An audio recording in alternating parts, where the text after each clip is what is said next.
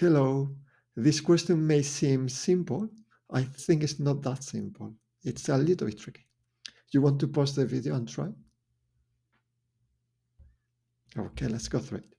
So, to complete the table, you have to do the final value, taking away the initial value, and that gives you the title. You do the same throughout the table? Fine.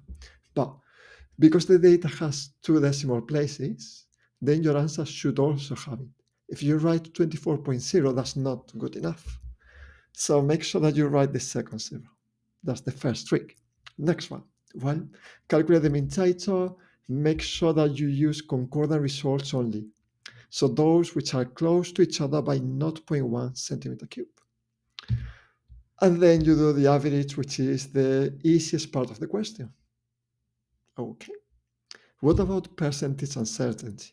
Well, the definition of percentage uncertainty is this one. Is the actual error or uncertainty over the value.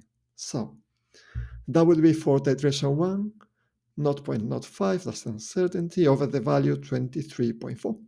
But this would not be correct because to calculate the title, you have to measure 2 values, the initial reading and the final reading.